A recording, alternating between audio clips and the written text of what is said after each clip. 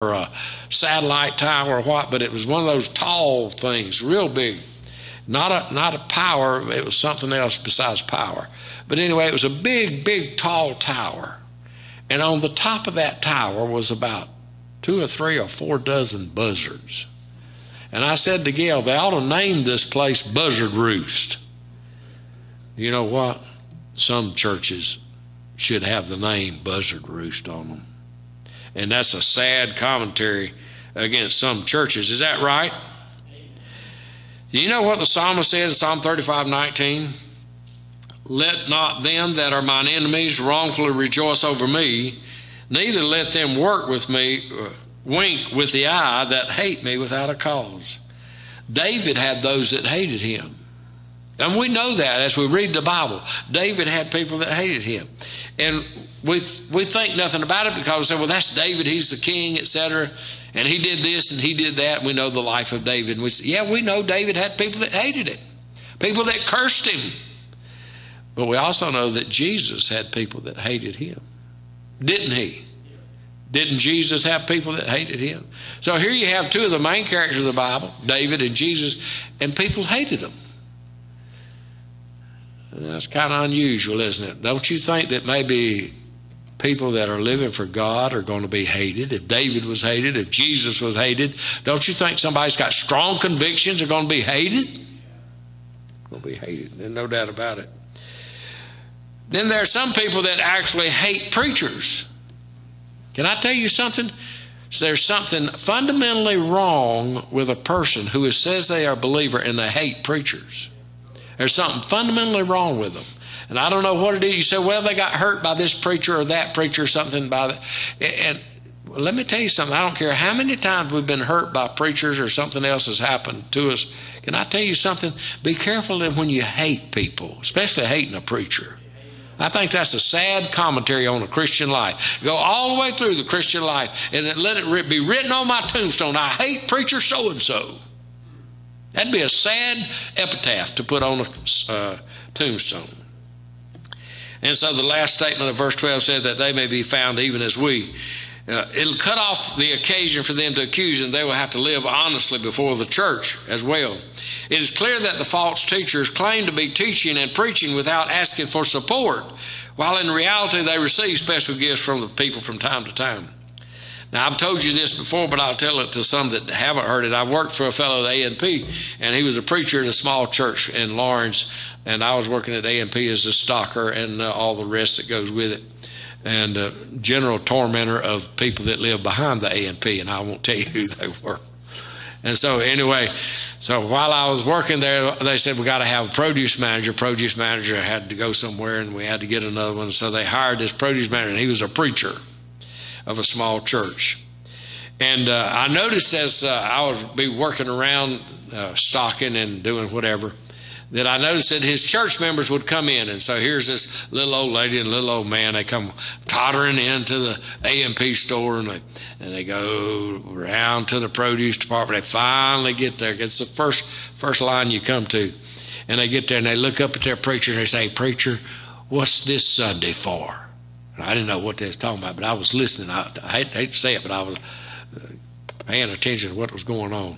And the fellow was kind of big and had a kind of a big mouth and a big laugh, and he laughed real big, and he said, this is Corn Sunday.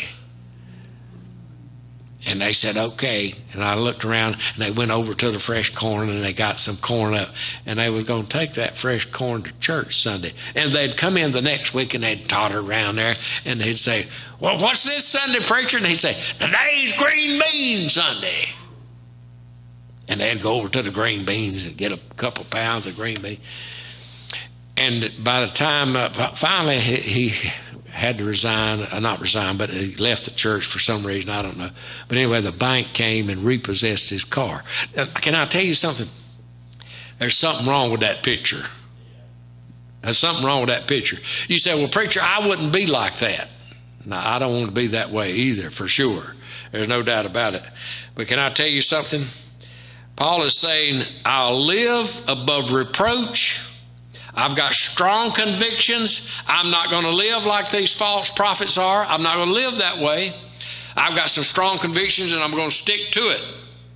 And if I stick to it, they can't say anything about me, and they will actually end up having to conform to the way I believe because of the church is going to expect it.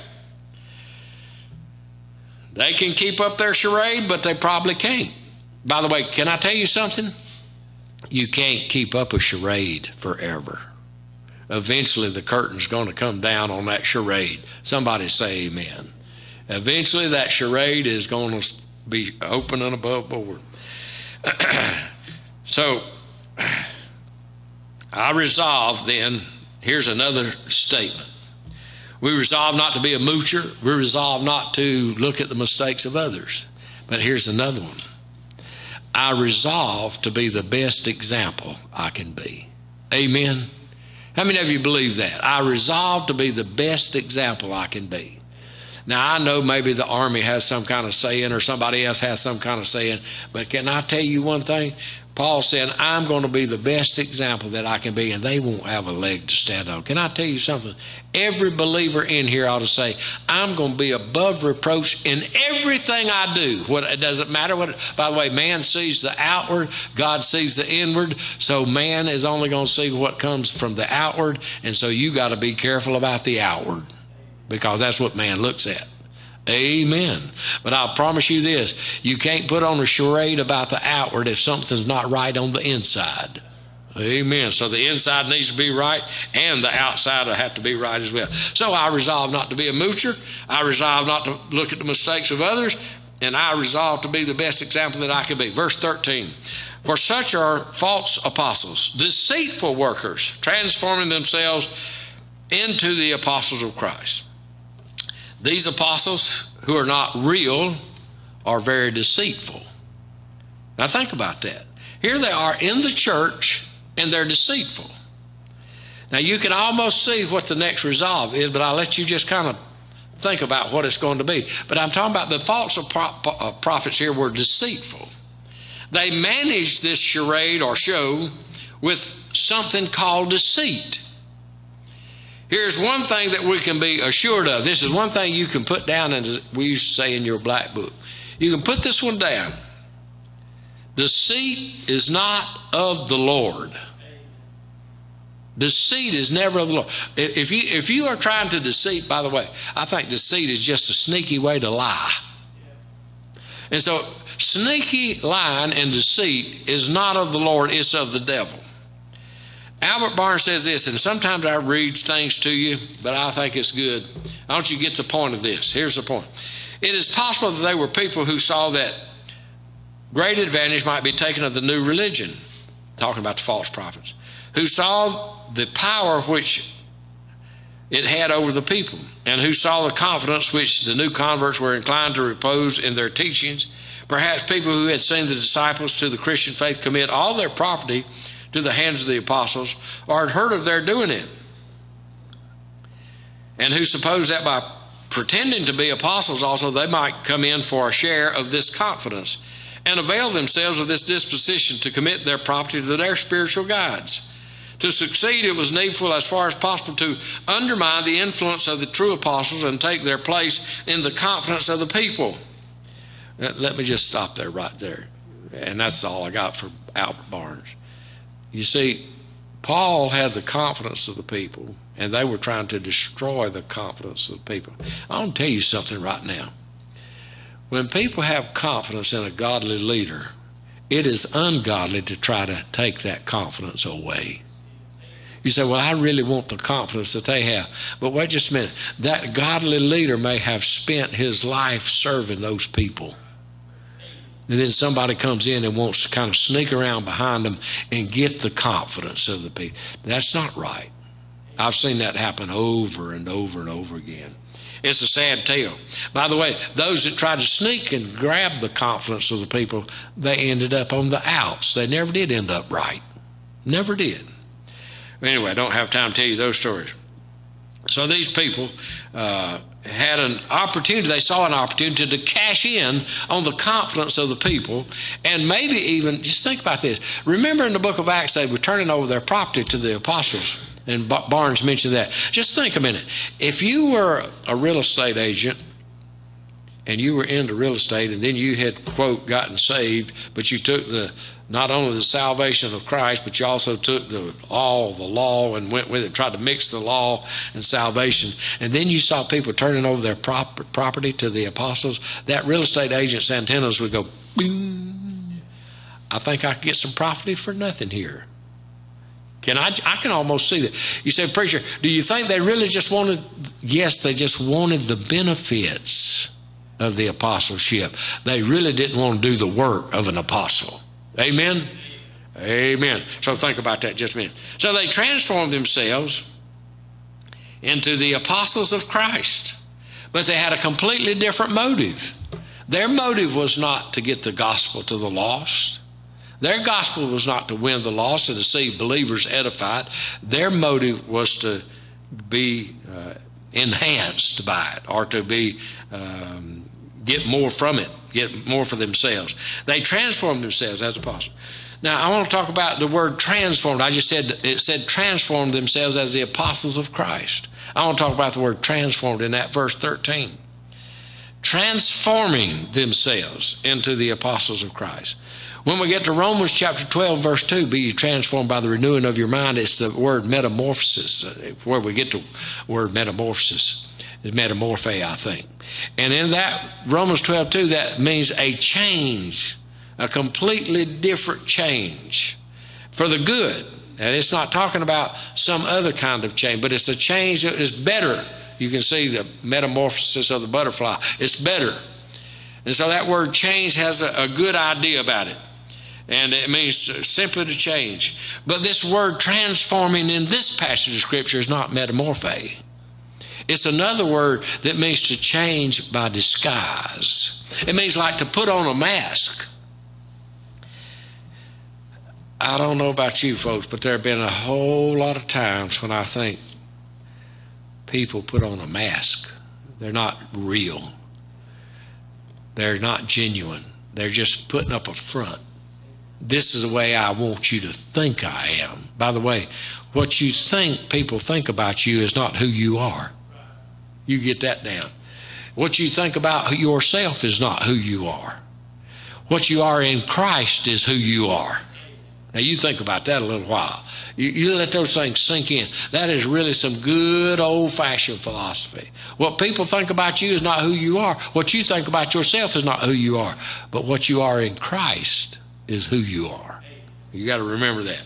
Well, this transform means to put on a mask. These false teachers were putting on the mask of an apostle. And so the Bible says in the last days there will be those that call themselves Christ. Matthew 24:23, then if any man shall say unto you, lo, here is Christ, or there, believe it not. Matthew 24:24, for there shall arise false Christs and false prophets, and shall show great signs and wonders, insomuch that if it were possible they shall deceive, there's that word deceive again, the very elect. Do you know before Christ comes again, there are going to be people doing all kinds of signs and wonders? I can almost see it over here at one of these charismatic churches. Woo! And everybody flocking to that place. The Bible says in 2 Corinthians 11:14, and no marvel, for Satan himself is transformed, there it is again, into an angel of light. So they were transforming themselves, putting on a mask as the apostle. And so Satan is doing the same exact thing. This is a tactic of Satan. Satan transforms himself, puts on a mask as an angel of light. And the ones who are deceivers, the false prophets in the church at Corinth there, they were putting on a mask, just like Satan, doing the same thing. Can I tell you something? Putting on a false front is of Satan, it's not of God. Got to think about that a little while. Let us not be deceived. Let us not be false. Let us be real with godly motives. So here's my next resolve. I resolve to be real, not a deceiver. Here's a fact that you can count on. The deceiver's greatest convert, listen to this. Did you get it from a philosopher? No, I didn't get it from a philosopher. I got it from just plain old watching people, observing nature, pastoring churches. The greatest convert of a deceived person is himself. The greatest convert of a deceived person is his self. He or she deceives self first and foremost. Self-deceit is very destructive to personal satisfaction. Lying to self results in a warped personality and persona. Do you know, I didn't know this. There's a lot of things I don't know. I found out I didn't know a lot of things when the internet came along. All of a sudden, I didn't know nothing. The internet's got so much knowledge there. But the internet said this about the self-deceived person. It's got a name. It's a disease, they call it. You know what the disease of a self-deceived person is? It's deceptology. Deceptology. Here's a quote from their information on the web. Self-deception can have serious consequences, both for the individual and for those around them. I really want to hang on to that one a little bit. Can I tell you something? When we're wrong, it doesn't just affect us. It always affects somebody around us. We got to remember that. If we're not real, then something happens to those around us. Always remember that. I resolve to be real, not a deceiver. So let me go on with this. It can lead to relationship problems. I want you to know something. I want you to listen carefully. Everybody, how many of you listen to me right now? Everybody listen to me? When a person is always talking about relationship problems, guess what? They are deceived. When a person is always talking about relationship problems, they are deceived. Now you think about that. Deception always causes relationship problems because people see through it. And they know they're lying. And they know they're not telling the truth. It creates relationship problems. I didn't say it, they said it. But let me tell you something. I don't take the internet over the Bible any day. Do you? No, I don't. But this is just something that they found out. It presents relationship problems. It presents financial problems and even mental health problems. Here's what else they said about deceptology. It makes one sick and also makes others who are involved sick. It makes one spend money unnecessarily on health issues. Overly concerned about health issues and spending a lot of money on it. It makes one mentally ill. Now, I just gave you that little short quote on deceptology for this reason. Paul says, I'm not going to be that way. I'm not going to deceive anybody. And these false prophets in the church at Corinth, he's telling the Corinthian people, I love you, I care for you, I'm going to shoot it gun barrel straight, I'm not changing my convictions. Don't be deceived. Don't let people deceive you. James 1:8, listen to this. This is deceptology in the Bible. James 1:8 says, a double-minded man is unstable in all his ways. Deceived person is double-minded. Now let me give you another one from James, again, 4:8. You know, James must have known about these Jews that were playing this game. James 4:8. Draw nigh to God. I like that. And he will draw nigh to you. I like that. And then it says, cleanse your hands, ye sinners, and purify your hearts, ye double-minded. Now, I want you to listen to that verse. I want you to listen carefully to it. Draw nigh to God. He will draw nigh to you. Cleanse your hands, ye sinners, and purify your hearts, ye double-minded. Isn't that amazing? Philosophers call this disease deceptology, and some call it the ill of untruthfulness. The ill of untruthfulness. Lying is the opposite of telling the truth. A self-lie will present a lie to others. It is a two-edged sword. You know, the two-edged sword is mentioned several times in the Bible. Sometimes negative context, and sometimes in a positive context. The double-edged sword of the Word of God is the only thing that will do work on the double-edged, deceived person.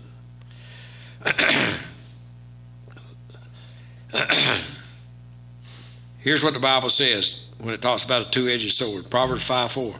This is the negative part. Talking about a bad woman, a harlot. But her end is bitter as wormwood, sharp as a two-edged sword. So in talking about that harlot, the two-edged sword is used in a negative way. She appears to be smooth and attractive and kind and loving at first. But then the end of her is like death and hell.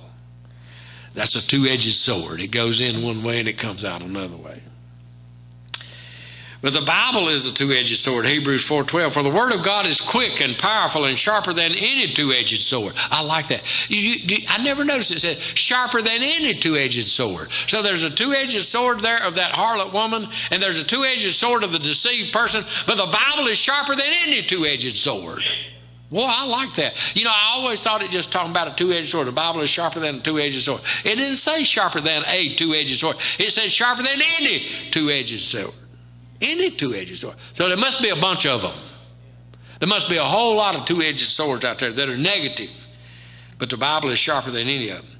Piercing even to the dividing asunder of soul and spirit and of the joints and marrow, and is a discerner of the thoughts and intents of the heart. Okay, only the Word of God can effectively deal with the mental disease of deceptology. I want to say that plain and simple. Do you know what? All of us need to realize this. The Word of God does have the answer. And the Word of God has the answer to a person deceived. Amen? The Word of God has the answer to those that are deceived. Here's what, if the diseased person or deceived person, diseased or deceitful, diseased, either one, will read the Word of God and ask, I mean this with all my heart, if that deceived person and diseased person would read the Word of God and ask the Holy Spirit of God to help them, it would show them where they're right and cure them of that disease. It would absolutely do it. Now, we don't believe the Bible can do that. We think, well, that's just in the area of psychology, that's in the area of mental illness, that's in something else. And the Bible can't do that. Do you know, I believe the Bible can change people. And I believe if they just read the Bible and ask the Holy Spirit to help them, that He would change them. I believe that. I wish that would happen over and over again. I would. By the way, in the book of James, when it says a double-minded man is unstable in all his ways, James is talking to people that have gone through manifold trials and troubles. And they are really, James said, be patient. You're going through all these trials and troubles, be patient. He said, you got to believe in God. You can't just not believe in God.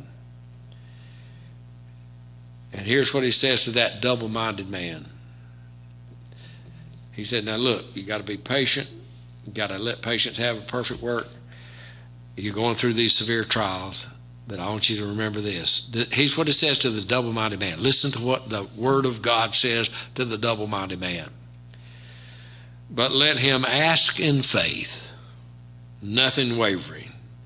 For he that wavereth is like a wave of the sea, driven with the wind and tossed. That deceived person needs to ask God for help, and God will help. Amen? In faith, not wavering one bit. Well, I have some more little things, but I'll just give you these last four and we'll stop.